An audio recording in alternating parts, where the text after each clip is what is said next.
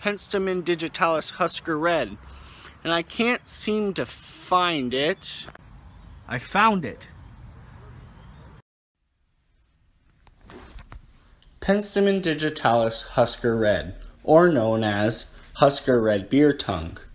It's a summer blooming perennial. It can grow from 18 to 36 inches tall. The flowers are tubular, two-lipped flowers. The lower lip has short, bristly hairs.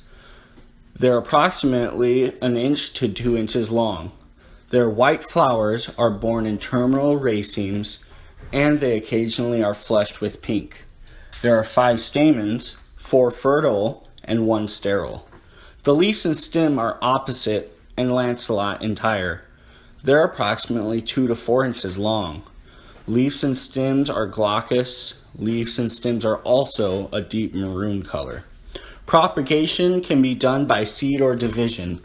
They require full sun, hardiness in zones 3 to 8, and they love well-drained soils.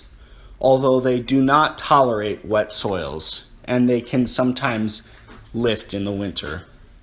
They prefer deadheading of the flowers. There's no disease